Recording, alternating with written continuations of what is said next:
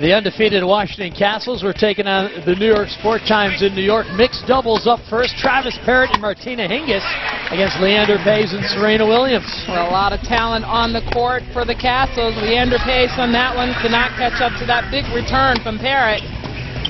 And then Parrott serving and Serena in the right position at the net. And then Leander Paes comes up with an unbelievable forehand.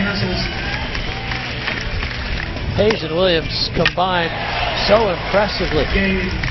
An ace to finish it off, and the Kastles take it 5-1. Then it was women's singles. Martina and Serena renewing an old rivalry, and this is one of the highlights of the night. Yeah, Serena being the hurdler there at the end, having to hop over the net. Fortunately did not get hurt. Martina Hingis, that trademark backhand down the line for the winner. Williams unable to catch up to that one, and then a nice solid serve from Hingis setting up herself with the miss from Williams to close out her set. 5 breaks of serve. Hingis took that one. Men's doubles, Travis Parrott and Jesse Winton taking on Bobby Reynolds and Leander Paes. Some amazing action between these two teams. Yeah, that was the opening point of that set. 2 net cores back to back.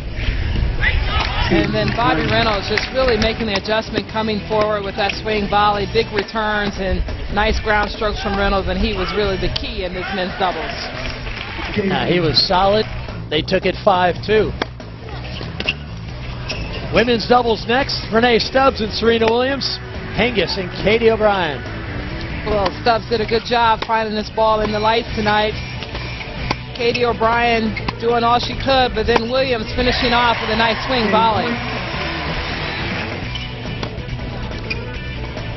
Another situation where Renee was on the baseline, and good movement, good covering of the court from the back there, and wow, Serena, nice volley.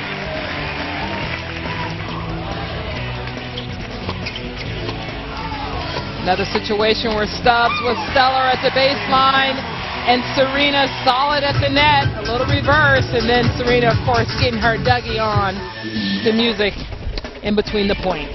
Kastles took the doubles 5-3. Then it was up to Bobby Reynolds to try and shut it down for the unbeaten Kastles, taking on Jesse Winton. Well, he started off really aggressive, finding himself inside the court. Jesse Winton really trying to push it to the limit. Good defensive play here, but wow, look at that forehand dialed in into the corner. Now, he was trying to steer his attack to the Winton backhand out of respect for Jesse's forehand. Here's an exchange of backhands from the two. Winton finds the net, and Reynolds, he closes it out. He took it in a 9-point tiebreaker. That clinched it for the Kastles, 23-15. They remain unbeaten in the Eastern Conference. Next up for them, the conference championship.